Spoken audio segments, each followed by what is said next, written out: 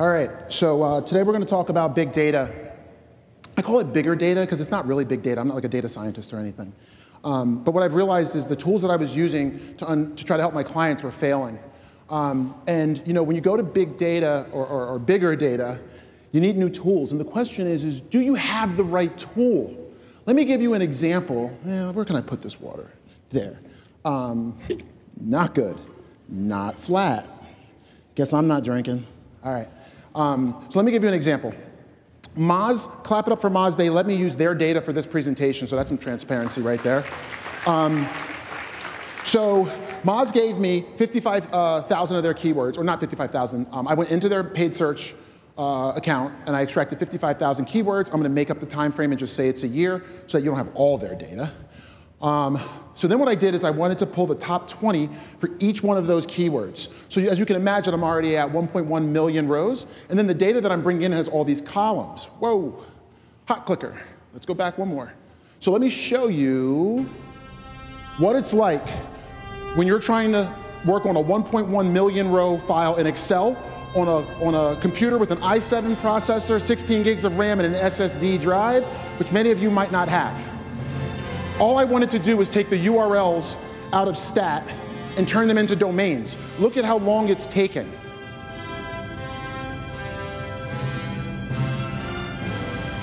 Still going. All I wanted to do was clean a URL list. That was it. Still going. Look at the number at the top left. See how it's just scrolling through like, I'm dying. 6 minutes, 34 seconds to go from a full URL to a clean domain. So now let me show you what happens when you use Power BI for that. Starting at the same spot. I go to clean it, I make a new column. I start typing in what I want. It uses machine learning to figure out that I want domain, so I don't have to put in any formulas. Then I'm done, I'm saving it, it's updating the file right now. I'm gonna get to 1 minute and 8 seconds, and it's gonna be done. Now I'm already producing visuals for my client to show them how they stack up against their competitor. In this instance, my client is Moz. In 1 minute and 34 seconds, I'm now looking at 70,000 unique competitors. 70,000 unique competitors in 1 minute and 32 seconds because I changed the tool. If you go into Excel and try to pull the files, or you go into AdWords and try to pull the files so they're smaller, I'm gonna crush you. If you send me a file that doesn't have 3 digits in it in the file size, I'm gonna crush you because you're using the wrong tool. So instead of shifting to a new tool and doing better work and leveling yourself up, you try to cut the data down like, oh, I only wanna see things that have at least 10 impressions because you don't know how to function with the data. Let me remind you of this. Excel won't even look at more than 1.02 million rows. So the minute you go to get 1.1 million, they just stop. And then you scroll alphabetically and realize that all of a sudden a bunch of your words are gone. Now that's just to do that. All I wanted to do was change a domain, change a URL into a domain. God forbid if I wanted to marry that data to my Google Search Console data, my ranking data, my Hotjar data, my CRM, or the freaking census, for crying out loud. You want to do a VLOOKUP on the census in Excel? Good luck with that. So I have a goal today. It's one goal. I want to show you what's possible. I think this timer's a little short, but whatever. I'm going to try to see what I can do. I'm going to show you what's possible. Don't take any fucking notes today. Keep your eyes open so you can see what's possible. And I'm not going to leave you guys hanging. Usually I come up and I try to show people stuff they can actually do. That's what YouTube is for. So this is the only thing you should take a picture of or write down, and then pencils down, hands up, or whatever they say. This URL will take you to our site where we have the homework you were supposed to do. If you didn't get it, we ain't helping you today. You do the homework, it'll show you all the videos of how to do the basics to get started. The first thing you've got to be willing to do is to admit your old way was shit. If you're not willing to admit that, you're going to fight the data like, oh, it's directional. How can you be sure? I'm like, okay, well, you keep looking at 100 rows when I'm looking at 1.2 million and see who figures it out. It's actually embarrassing. When I look at old deliverables just from 6 months ago before Seer made this massive change to using Power BI, it was embarrassing to look at the way that I used to service our clients in certain ways. I just can't even, it's like a disservice to them to do it. And I gotta shout out Katie P. Katie Pulaski had been at Seer for 6 months. She had just graduated. from St. Joe's. And she was seeing that I was struggling trying to do some categorizations inside of Excel, because that's the only tool that I knew. And she said to me, she said, hey, Will, I use Tableau. Here's the tool that I use, yada, yada, yada, yada, yada. And she started teaching me some of the stuff in Tableau. Now, I found Tableau to be kind of hard, so I switched to Power BI. And it costs money. Power BI is free, and if you're on a Mac, just use turbo.net and use Power BI that way. The other person that I work with that I have to shout out, because these are the people that are the reason why I'm on stage. This shit doesn't just come to me. It's being surrounded by some smart people who push me to be better. So Ethan's like, yo, dude, you want to do this keyword research project? I'm like, sure, I got no problem doing it. And I'm doing it, and he's like, I'm going to show you how bad you are at keyword research. And he's like, you know what? And like most people are probably afraid to say that to their boss. Thank God, hopefully most of my team isn't. Because Ethan is the reason why I'm here today, because he ran an analysis with a bunch of big data on keyword research and destroyed me. Destroyed me. You know, I'm going in, I'm not hitting enter, I'm thinking I'm all smart because you guys clap me up and shit, and you guys submit these great reviews, so I think I'm the shit. Ethan destroyed me with big data. And what that showed me is if you can get bigger sets of data, you can beat people out at stuff that they just don't see. I don't want you to put the pressure on yourselves to think that you're going to do this stuff tomorrow, because it's not going to happen. It's been a year in the making for me. Look at my first tweet that mentions Power BI. It's a year in the making, this presentation. And I've been practicing it in some other little small venues to try to get it right for you guys. So let's break through the limitations that you believe have been in front of you all the time. First one is keyword research. Like now it doesn't matter if I'm evaluating 5,000 words or 15 million, which is the most I've done so far. I've used the same process. I get my clients focused on revenue and my team focused on revenue instead of search volume. I hate search volume. And you're about to see why. And it's going to make sense.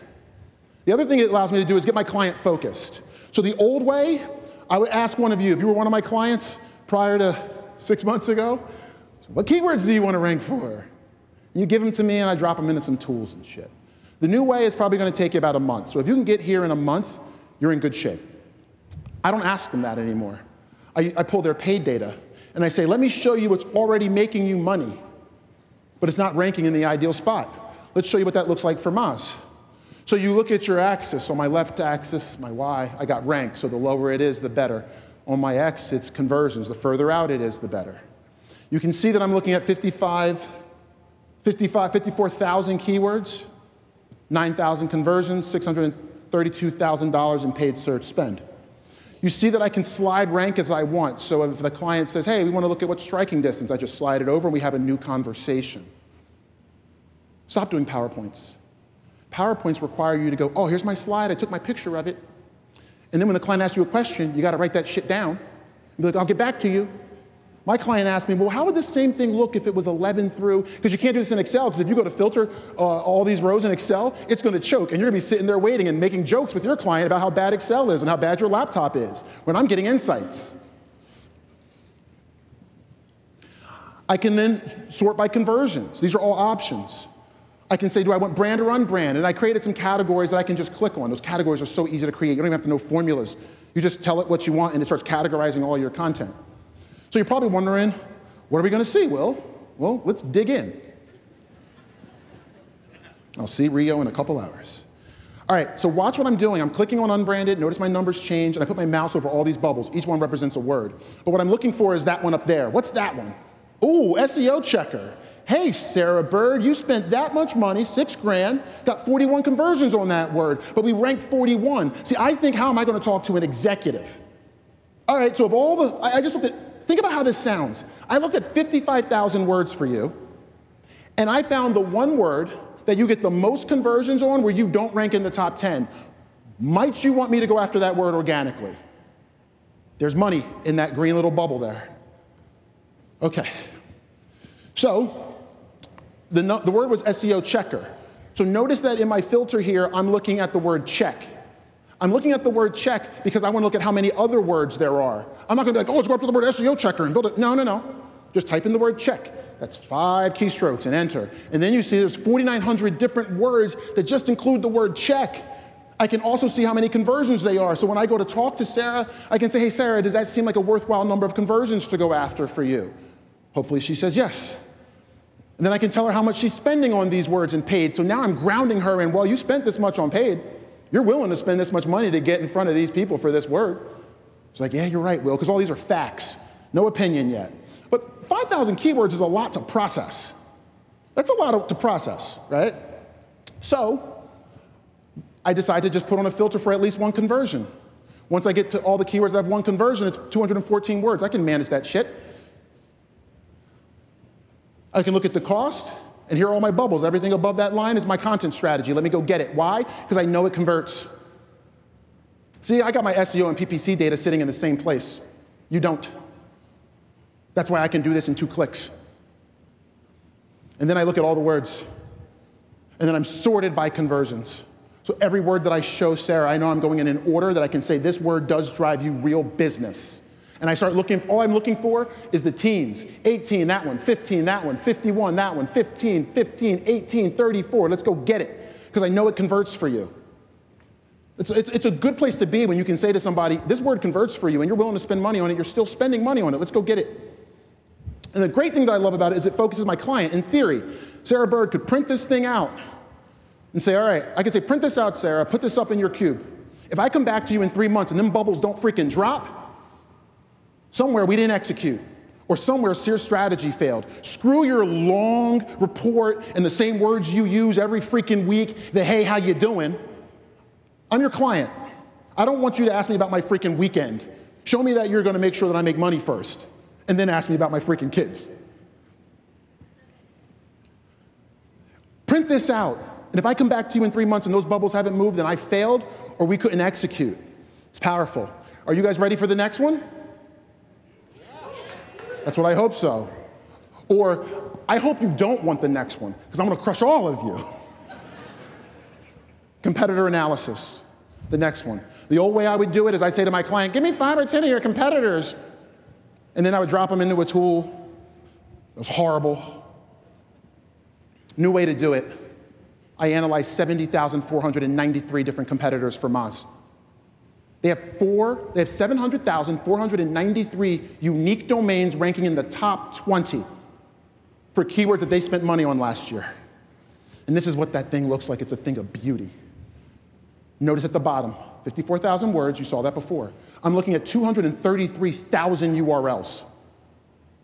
70,000 domains, like I mentioned, and there's their cost. So who are Moz's competitors? You tell me, name one. Ahrefs, name another one. Google. Who said that? God damn it, you're good. I thought that was somebody on my team who saw my fucking slide deck. Let me show you, you cheated. Neil Patel. Neil Patel is the #1 competitor to Moz when it comes to unbranded words that got at least 1 conversion. And then it's WordStream. Then it's Google. Then it's HubSpot. Then it's SEMrush. How many of you thought SEMrush or Ahrefs were going to be their competitor? Now, this is their content competitors, okay? I'm not saying that they got to go and steal people's content and put it on their blogs or anything, you know, to win. So you think like, okay, let's go after those guys. Yeah, let's like put Ahrefs into the tool and figure out their content strategy. You would have missed Neil Patel.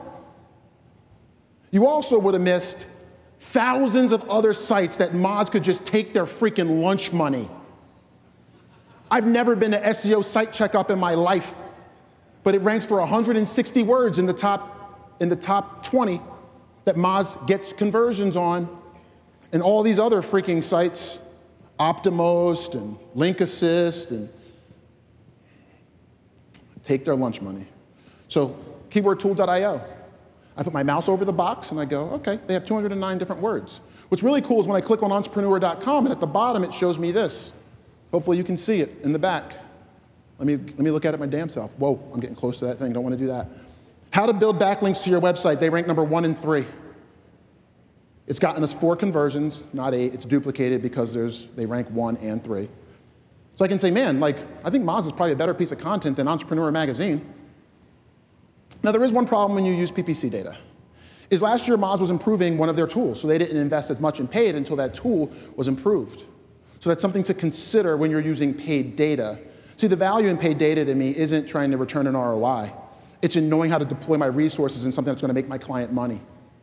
How many of us have burned up our clients' internal resources thinking that we needed to improve page speed, and then the page loads faster and the rankings don't freaking change? Now you've used your internal political capital, so next time you're like, no, we really have to do this. They're like, sure we do. Like that page speed thing you said. Can I do another one? I hope so. Feel free to say no. I got a flight to catch tonight.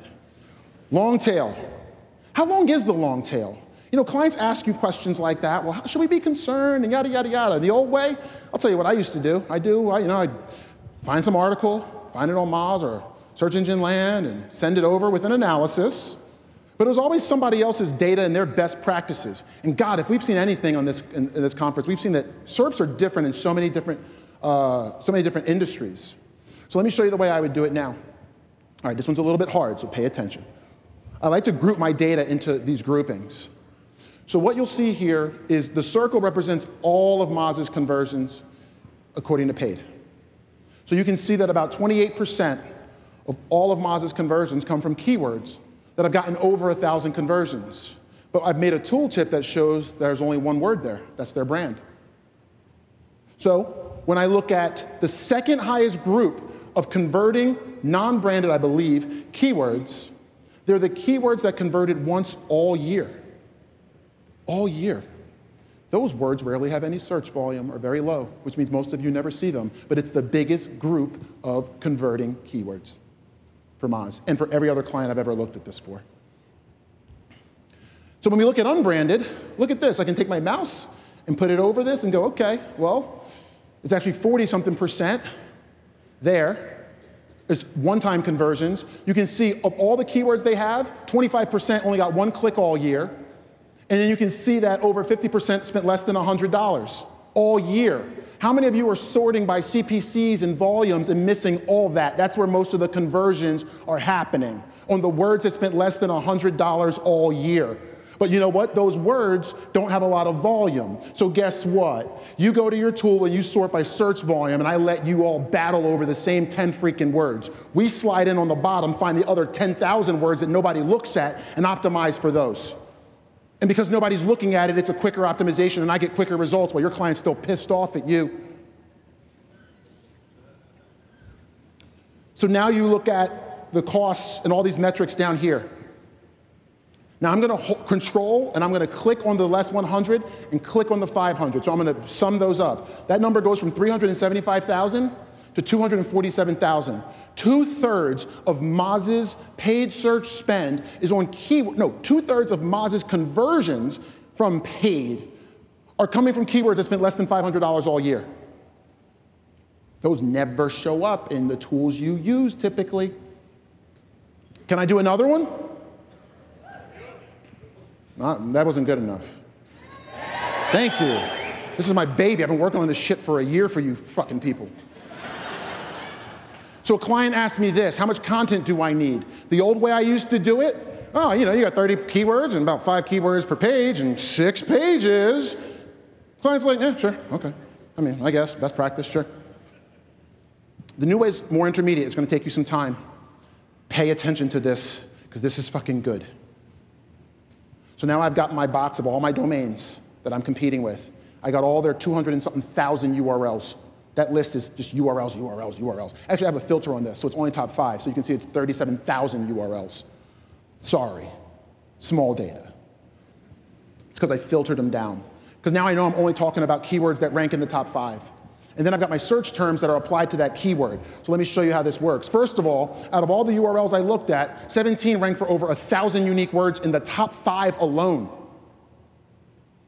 So what do you think I look like when somebody says, yeah, I think we should do about 10 keywords per page? What are you talking about? Where did you come up with that? Well, I read it on Search Engine Land. Pull your own data. Come up with your own best practices. So let's pick on a domain so we can make Moz some money so they can pay for all this awesome shit. Let's pick on Neil Patel. I'm not picking on Neil Patel for any other reason than he's got a big box, and I want Moz to own that box. So what I do is I click on Neil Patel. What you'll notice is in the bottom left, I can see the page that he's got that ranks for 2,424 words that I got conversions on last year. No, sorry, that's all words that I bid on last year. That one URL ranks for 2,424 unique words. And then I can see all the search terms for that one. So when I click on SEO Analyzer, keep in mind you always sort by conversions. So if you remember anything, be like, always sort my boxes by conversions. So when you sit with an executive, you're always talking about money first. I don't know about you. Would you rather be paid in search volumes or money? How many of you are sorting by search volume right now? I know I was, and you guys thought I was smart. So now I sort by conversions, and I can see all those teen rankings. That's Moz's rank. But I know that Neil Patel, look at that filter below my categories. Below my categories, see how my filter is a ranking of 1 to 5? So whatever these words are, Neil Patel's ranking between 1 and 5 for all of them, and I'm not even close. And it drives a total of 302 conversions. Let's go take Neil Patel's lunch money. You click on it and you go into focus mode in Power BI, and you start seeing that there's a theme here. Damn, we just got to start using the word analyze a little bit more, and we could probably take Neil Patel's lunch money. And because I've got conversions there, I can, you know what, having conversions there keeps you having empathy for your client that they got to somewhere pay the piper on revenue. It keeps you constantly focused on, oh, wait, let me make sure this is converting for you. Oh, this snippet showed up. Well, does it affect my conversions? I don't know. Well, then get the fuck out of my office.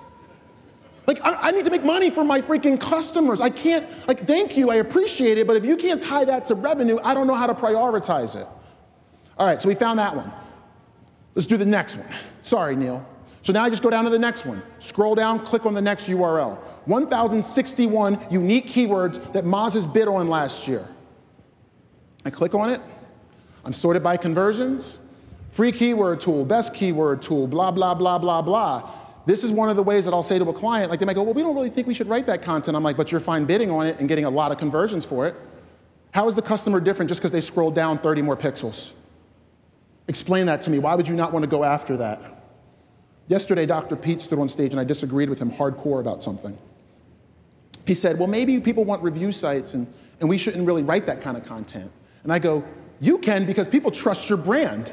Like if Moz, like I don't know how many of you guys have seen Rand stand up on this stage or talk to him or see his blog post where he's like, hey, you know what, if you need that, this other tool's actually better for you right now than the tool that we have right now. That builds trust out the freaking ass. So I would say Moz could write that data all day. If anybody hears from HubSpot, just Google best CRM software. HubSpot ranks #1 for it, and the content is good. It's possible to rank for best in review keywords if your ethos as a company actually doesn't mean you have to talk shit on every one of your competitors like they all suck. But if you're in the kind of company where you don't have the balls to do that, then you can't go get these conversions for free. I just gobble up Neil Patel's rankings all day. See you in a little bit, Rio. And I do it for keywords that I know convert so I can make this man some money. Can I do another one? I hope so. Let's do it. People used to talk about optimizing for brand. The old way for me was I used to talk shit on those people because that was a tactic that a lot of crappy SEO firms would do to try to get their clients to be like, oh, I rank for 1,000 keywords. You're like, but yeah, they're all your brand. You're getting ripped off. So for the longest time, I was like, you are so dumb. You are really dumb for real. But actually, I was the dumb one. I was the dumb one because I missed an opportunity to help those clients save money. This is something you can do probably in a month or so. When you bring in all your paid data, one of the things you can do is you can do a report like this. Show me the boxes. Each box is the size of the number of keywords. So the bigger the box, the more keywords. See how my slider is set to 1 and 1? So it's only for keywords only for domains where they rank #1 and they aren't Moz for branded keywords. So I'm like, Mozilla has a bunch of words. So all I got to do is click on the box. Click! Boom! Oh shit, people are searching for MAC addresses and some weird Moz extension, and they've cost me $1,700. I'm going to start doing some negatives on that shit. That's why I should have been tracking rankings for my branded keywords as well. Because by doing that, I went, whoa, whoa, whoa, wait a second. How is this domain ranking for words that are my brand? And watch what happens as I click on box after box after box. Tools Moz or Test Moz, that's a bunch. Get rid of that Test Moz stuff, that must be somebody else. And there's Moz Angeles, which is some t-shirt thing. I clicked on Facebook. John Lewis has this thing called Moz the Monster. We got some clicks there. Save that money. Get all that money back so you can go and say, hey, now that I've saved you this money, here's what I think it's gonna cost to write that content. And remember, the whole time I'm calculating conversions to make sure that I don't click on something that could convert. Because if I click on 99 signals, I go, whoa, well, they rank #1 for a lot of these words. And to be honest, I think that's another conversation that we could have with Moz. Where I could say, hey guys, like, I think people trust you enough to write Moz versus SEMrush or whatever, right? And if they already have it, they're not ranked #1 for it. So let's help them, because I know it converts and can drive them money. All right. When you look at things like Quora, you're like, damn, Quora is answering the question, what is PA? What is page authority? You're like in the #1 position. You're like, well, we maybe should go get that back. All right. So one of the sidebars I have for you is when you put this much data together in one place and all you got to do is check boxes and slide little things, you start just being like, why not check fucking boxes? So the speed by which I hypothesize is very fast because my processor isn't trying to sort a million rows. So I'm like, check, check, nothing. Check, check, nothing. Check, check. Oh, snap! You spent all this money on this. And then I can take the template once we build it and then apply it to every client in our data warehouse, and then they all get that template. One of our clients said, hey, Will, I'm wondering, let me go back. One of our clients, I love this one. One of our clients said to us, hey, Will, I have this hypothesis, but I don't know how to test it. And he's like, you already have all my data sitting in your little data warehouse. I go, yeah. And he says, I want to know if I have to use more words for can words than what words than whatever for when I'm trying to write certain types of content in the financial space. So in about an hour, I put this together for him where I have the median word count, and I can say, what's the median word count from can, how, what, where? How did I get the word count? I took all 200 and something thousand URLs, ran them through Screaming Frog, and got the word count from Screaming Frog and joined it at the URL level. And now I can show the client exactly if there's a big difference on people who rank high for can words versus what words versus how words versus where words. And those words are anything. Any word he came up with, I could have made a filter for and then showed it as a checkbox to say, yeah, for these words, you need more content to rank in the top 5 for these, but these, you need like 1,000 words. And when somebody goes, well, why did you say 1,000 words? I go, because I looked at your data and the people outranking you for the words that convert for you. That's way different than I read this on search engine land. All right, got another one for you. You ready for it? Or are you guys exhausted? All right, let's keep going. Which snippets matter the most? We talked a lot about snippets today. The old way is, there is no old way. Because I've never seen somebody talk about snippet impact on conversions. But you gotta imagine when a snippet shows up, it probably impacts click-through rates and paid and other things, right? This one's a little bit harder, but I'm gonna show you the easy one, starting with people also ask. So what I do is I get all my boxes where the size of the box represents the domains. Let me get this right. Represents the domains that are the answer in the people also ask expansion, okay? All right. I've got all the keywords that Moz has been bidding on sorted by conversion, so I know I'm talking to Sarah Bird and the team about money. And I go, all right, so you rank in the top, I think I did top 5 for the word keyword research. And it triggers 4 different people also ask questions, and you're none of them. So when somebody searches for keyword research, which gets you a lot of conversions, all the people also asks, you don't show up in. Maybe we should prioritize that a bit and see what happens. I don't need Dr. Pete fixing how much does Google make in revenue. I need to knock out these guys because they're sitting for words that convert for me. SEO audit. Entrepreneur magazine, what? How do I do SEO for my website is one of the people also asks for the word SEO audit. And they're ranking Entrepreneur magazine, and last interval, Moz got 33 conversions on that. Do you think that Moz could beat Entrepreneur magazine out on how to do SEO for my website? Yeah. Screaming Frog, all those URLs showing up, and then that's how you see if they've got H1s, H2s, and how they're structuring their data. So then you do that at scale across hundreds of thousands of URLs, and you go, hey, I looked at everybody that's outranking you for rich snippets that you want, and I used a Screaming Frog to pull all their tags and their hierarchies, and what I found is that in your space, a lot of people have H2s. Great. All right, let's do that then. All right, I'm gonna skip ahead. Woo. All right, Pantsless Rio says new feature time. All right, so what I want you to watch is you gotta watch this very closely because I'm gonna show you something called a drill down in Power BI where I drag one of like 150 different selectors under my tree map. Watch it. I drag it in under domain. Nothing changes. But what it allows me to do now is right-click, drill down to get the individual URL that's showing up for all the words that I'm bidding on, and the people also ask questions associated with it. So WordStream, when I right-click and drill down, boom. I can see that WordStream has a singular URL that Google trusts a ton across 3,000 different keywords that we bid on last year. So on 3,000 different keywords that we bid on last year, one of the people also asked was answered by this one piece of content. And I know that it converts for me. I'm getting tired. Can I do one more? All right. All right. This shit's fucking hard. All right, trust but verify. I don't believe tools anymore. I'm gonna show you why with data. The old way, trust the data. Fuck that. The new way is gonna take you a couple months. So I'm not gonna name out names because people get all hooked up on the name, like, oh, he was shouting this person out.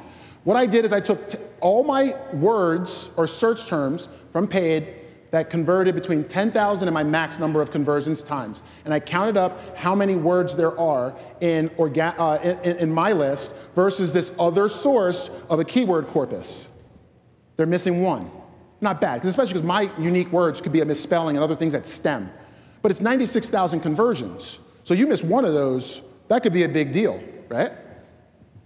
Then I went from 10,000 to 1,000 conversions. They missed 5. All right, after stemming, maybe it's only 2 or 3, but it's still 39,000 conversions for this client. This isn't Moz's data. And then I did 100 to 10,000. So individual words that converted between 100 times and 10,000 times. And now I'm at double. So if you're using a keyword corpus where you drop a domain in, I now know the shit you're never gonna find because it doesn't exist in their corpus. And I've attached it to conversion so I can prioritize which ones I go after. Does that make sense? Isn't that disgusting? You think that's bad? Wait till we look at the freaking longest of the long tail.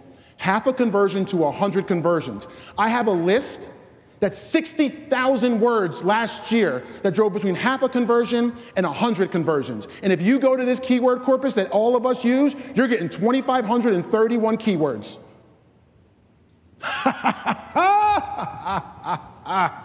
Damn, this is fun. The amount of times where my jaw hit the ground where I said, how long have I been doing this wrong when I found this stuff? Because seriously, you drop if we are competing in the same space, you drop the domain into the keyword corpus, and I take the paid data, you're missing 95%. Let's say after stemming, maybe you're still missing half.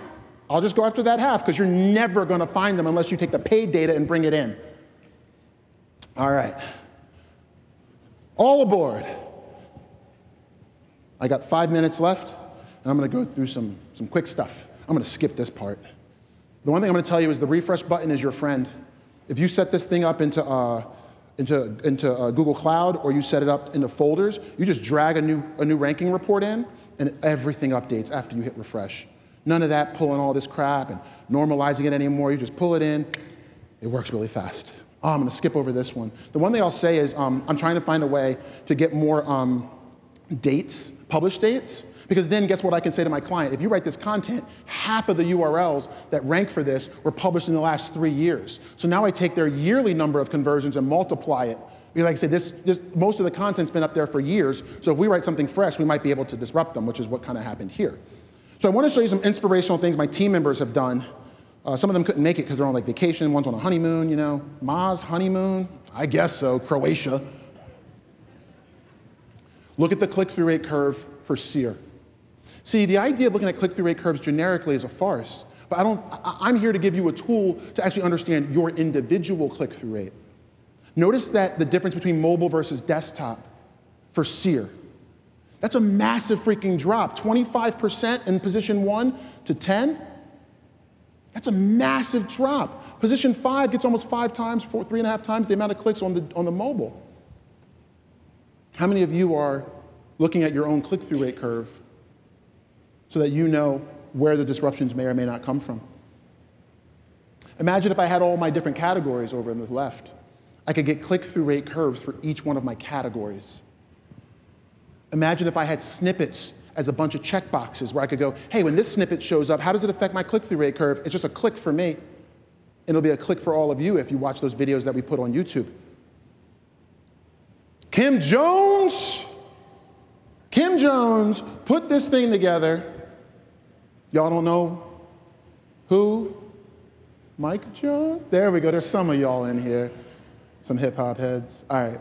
So what Kim did is she looked at crawl for her client and she compared it to their highest converting pages. Do you notice that this client's second and third highest converting page don't really get crawled nearly as much as some of the other pages that don't convert as much? Now we're talking about improving crawl depth because of money. Go ahead and talk about crawl depth to a CMO. Most of them are going to look at you like you got 3 heads. They don't understand it. It's not their language. This page doesn't get crawled as often, and it's your third highest converting page, let's just say. Okay, great. Then what can I do with that? Well, we probably want to get that thing crawled more often because every time you make a change, I want you to get freshly in the index as fast as possible so you can start to recoup the value of the investment you made to that page. Oh, okay, so you want me to, and you know it's not going to be a waste of my time because it's one of my pages that converts a lot. Yeah. I had to edit my slides and put this in because this guy Josh, who's only been with us for like 8 months, right out of college, built this thing. He got with a bunch of other people on the team and did some expats, which I don't even know how to do, in Screaming Frog. And he pulled a lot of different features out of YouTube. So now when you see YouTube ranking, what we can do is we can say, it's one thing to know YouTube is ranking for words that matter. It's another thing to understand exactly who those channels are that are ranking for those. And to know the keywords that are ranking for those. And do those keywords potentially convert? We don't have conversion data. We don't have PPC data for this client, so that's why you don't see it there. But I can look at that by category. Click, click, click, click, click, just going through. My local SEOs, Bing's maps are awesome inside of Power BI. So I can look at different regions. I can zoom in, zoom out, drag it and whatnot for different regions and see how my different competitors stack up in different regions. So every pie chart represents each one of the competitors. You can see in different regions, there's different competitors that have different levels of saturation. I can just drag across the whole United States, showing that to my client. This one's really cool. That was Scott Taft that did that one. Tracy McDonald. Tracy McDonald was like, well, you know there's an R engine inside of Power BI. I'm like, uh-huh. She goes, Will, if you know how to copy and paste. I go, I know how to copy and paste. She's like, if you can copy and paste in a script, you can create your own ranking factors guides with your own data. Oh, this is a correlation plot. So now what I can do in R, which sounds so sexy when you say, oh, I used R to get a correlation analysis on whether or not a store page is highly correlated to rankings, and the answer is it's not at all, according to only your data and your competitors' data, not some bullshit that I read on somebody's site with a bunch of other people in a different industry.